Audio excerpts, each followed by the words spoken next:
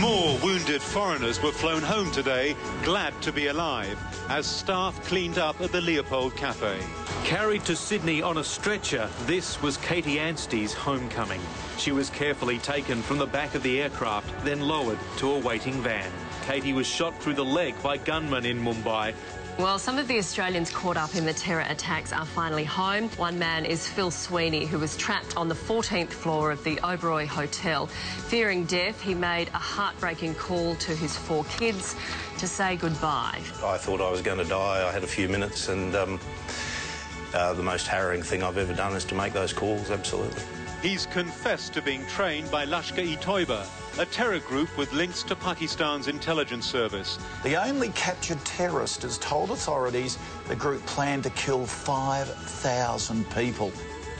The mob was ecstatic.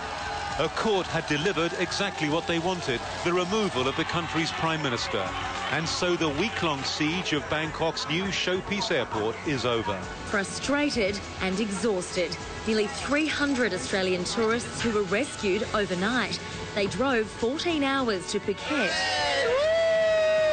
Tempers flared during the mad scramble to secure seats on the Qantas charter jet. Back in Sydney, emotional reunions after a family holiday they'd rather forget. Hell. But happy to be home. Many feel abandoned by the Australian government. I've got 2 children at home, and I just want to get home to them.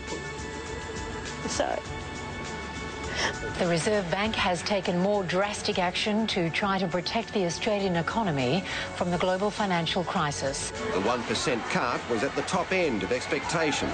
I think it's an amazingly large cut. I was expecting only 0.75%. I think it signals the fact that the Reserve Bank is indeed quite concerned about the fact that Australia may indeed slip into recession. The Treasurer was handed the news in Parliament. Moments later, a second delivery.